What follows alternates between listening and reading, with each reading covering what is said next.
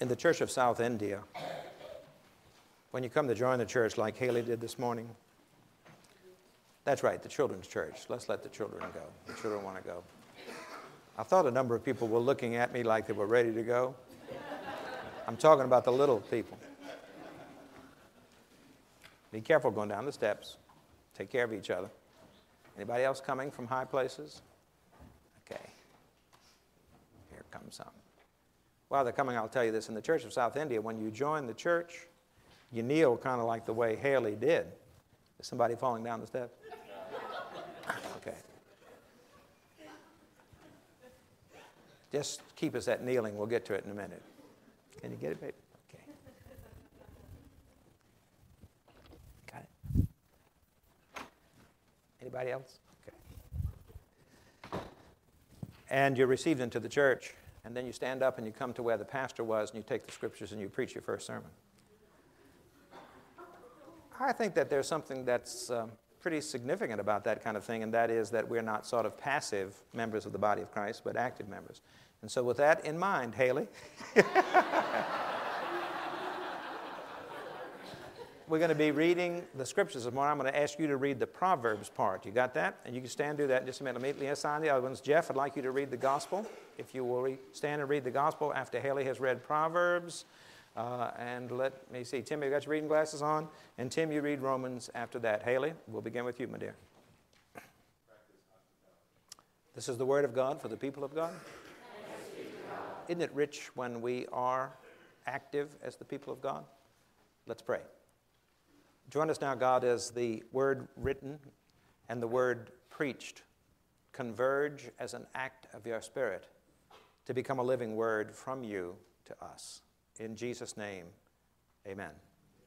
It is amazing the number of things that we call real that are simply facade. There was a funeral home down on the coast that was very, very beautiful if you looked at the front. But if you went just behind the front, the whole back was just fake. There are lots of churches that have a good appearance and do everything exactly as it ought to be done, but it's more appearance than reality. We need to ask ourselves, that's exactly what is reality. And what brought this to mind was reality TV. Don't know how many of you look at that stuff. It's interesting to me. It doesn't take long to look at it before you realize how contrived it is. Specifically, how unreal it is. Example, how many of you are going to eat worms on purpose all the time? Oh, no, it happens in human experience. But I mean on television. Not very long ago when we were in Tillamook, we had one night at a very nice restaurant, and they served worms because that's nice in that particular culture. And a couple of our people had some baked ones. And I was sitting next to Felipe, who was kind of an aristocratic Castilian Spanish fellow. And he said, if you were a real man, you'd eat worms. I said, call me whatever you like.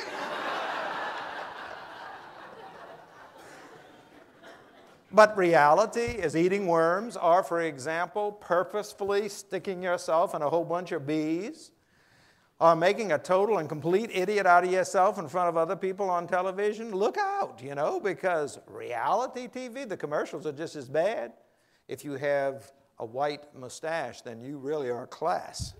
You not only drink milk, but somehow or the other you're elevated to a new level of reality. Or what about the recent one about the barbecue chicken, the barbecue all over the face? And this guy is so dejected because somebody else has more barbecue sauce on his face and has eaten more chicken wings. Is it wings? Is it wings? Yeah, chicken something, and all this kind of stuff. And this is reality. Okay, I don't want to push this too much, but a little further. Our church is the most real because it's the biggest. Our church is the most real because it's the smallest. Our church is the most real because it's the wealthiest. Our church is the most real because it's the poorest. Our church is the most real because it has the most sinners, amen? That know it, But be real careful about that, because what we very often refer to as reality is, in truth, nothing but appearance and facade. And if we're looking for the real thing, that is a pretty important spiritual task. And I got to think about it, and as much as I didn't want to admit it, I had to come to the conclusion of finding, discovering, believing that these people who get involved in this kind of television have something to teach us. The first thing is just exactly what is real. What is reality? I mean, you can participate in a lot of stuff, and it doesn't take long to find out that it may or may not contain reality with that capital R kind of a thing. Reality that's enduring. For example, on the front of the bulletin is this wonderful thing. The Holy Spirit descended upon him, and a voice came from heaven saying, "You are my Son, my beloved." See, reality is not what you see. Reality is what you become. Reality is what you hear in the innermost part of your being. Reality is what your eyes see. That is more than what sight allows. What your ears hear. That is more than what ears bring to your attention. Reality is the depth that brings us past the out and into the in, past the facade and into the living center of things, the throbbing reality of the living God. And if I say to you right now that the Holy Spirit of God would like to say to you more than anything else and wants you to know that this is reality, you are my most beloved. Would you let it in? Would you allow it to happen? Nothing is ever found that makes any difference without looking. Seek and you shall find. And so as you and I talk about the whole question of reality Christianity, we need to look for the real, and it's sometimes quite different from the way the world presents it to us. The other thing we can learn from these people is that they chose to do this on purpose. Can you believe that? I watch every now and then. I know I'm telling you a lot about my television habits. We don't watch a lot of TV, but this little Japanese program, have you all seen that one, where they're trying to walk across these rolling drums and things like that and balance yourself on some impossible thing. Some of it's not very nice. But these people think that the most important thing in life and the most real thing is to be able to run across these turning drums and not fall into the water. And they almost always fall into the water, you know. And I've thinking about those people that run across these things and leap from one to the other, and they finally get to the other side, and they do this kind of stuff. And the whole world says, "So what?"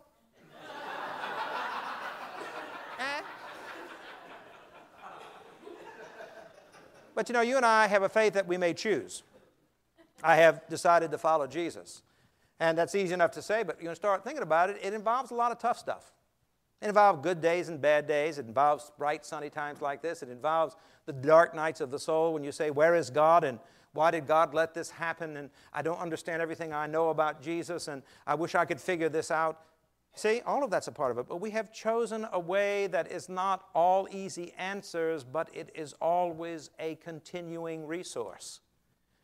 You may not have a flip chart to give you 4 spiritual laws that will answer every quest of your own heart. But you have a spirit that is holy, that is closer than hands and feet, according to the Scripture, ministering to us no matter what.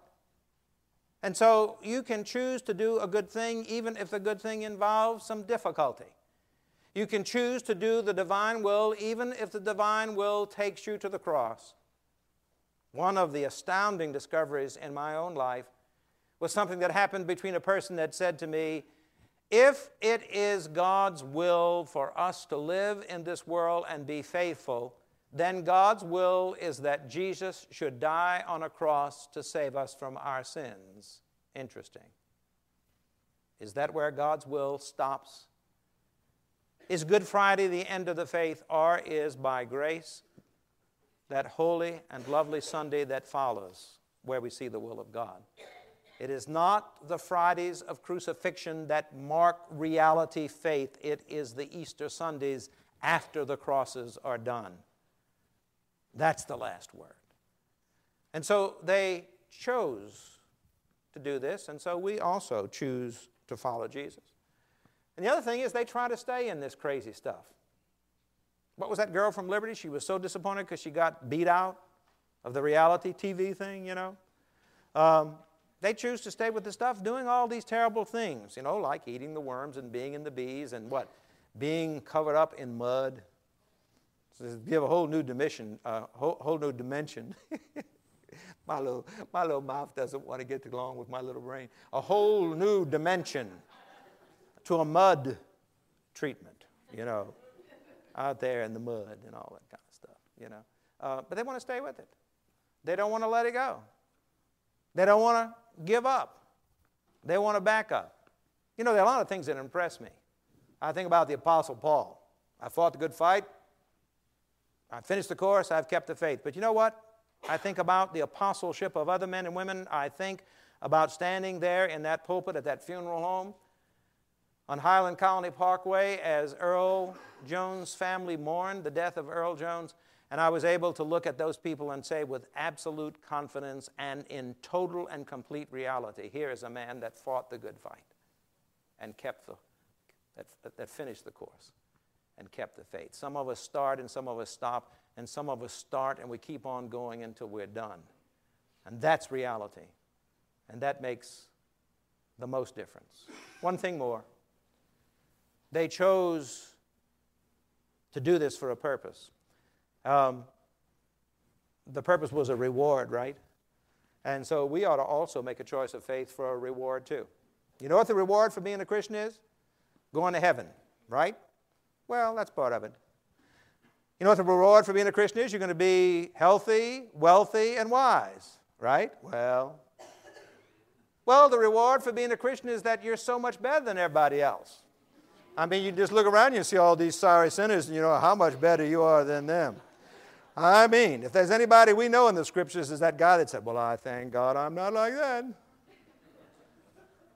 The only problem is somebody's looking at us and saying the same thing to us, huh? You know what the chief reward for being a Christian is?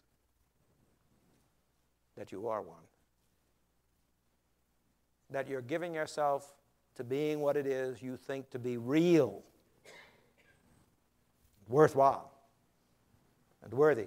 We used to make fun, some of y'all remember this, when we were in graduate school, we would get in the shower and make fun of some of the radio preachers. They're about as bad then as they are now. But the minute they'd hit the air, they'd say, send me money.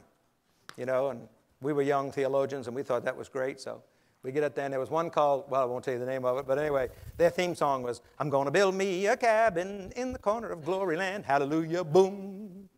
And then the man would come on and say, now send me a free will offering of not less than $10, and he'd get to preaching, And so we're in the shower, 4 of us in the shower.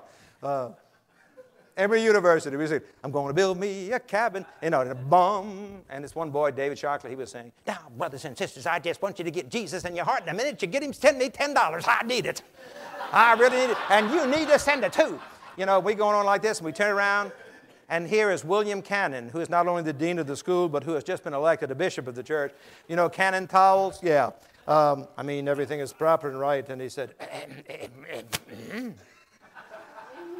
now our condition as we stand there.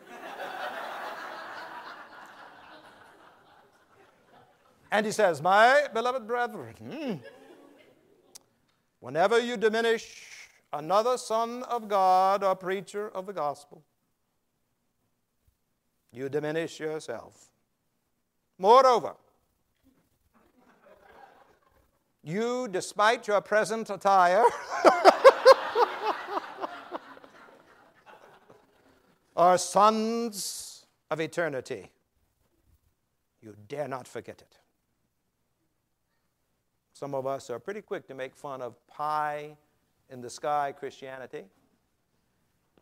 And then we go right on occupying our few short years in what we call time, and then forever. Might not hurt us to choose the purpose that is the most real for now and for later. It is thou, Lord only, that makest me dwell in safety. I hear a lot of things from a lot of people. To me, it's both touching and wonderful that we have people in our church who understand that faith is not always quick, easy, and glib. That true faith involves a lot of growing, a lot of changing, a lot of doing.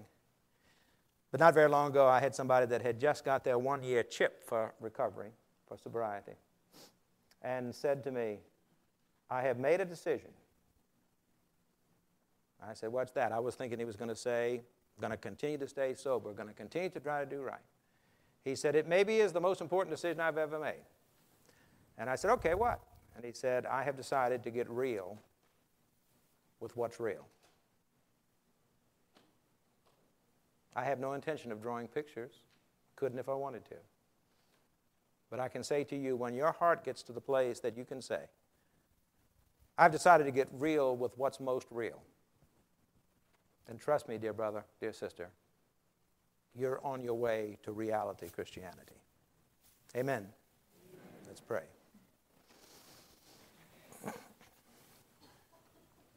It's strange, God, because we try to hold ourselves back and we find only ourselves in misery. We give ourselves up and we find more of ourselves than we thought was there. We try to win and beat down the opposition, and we lose. And every now and then there is that rare moment that we simply open up and give up. Sort of a kind of surrender that acknowledges our humanity. And out of that moment of surrender is kindled the coal of a raging fire that can eventually become true and wondrous victory. It's amazing. Give us all of that, God, and a whole lot more. In the name of Jesus. Amen.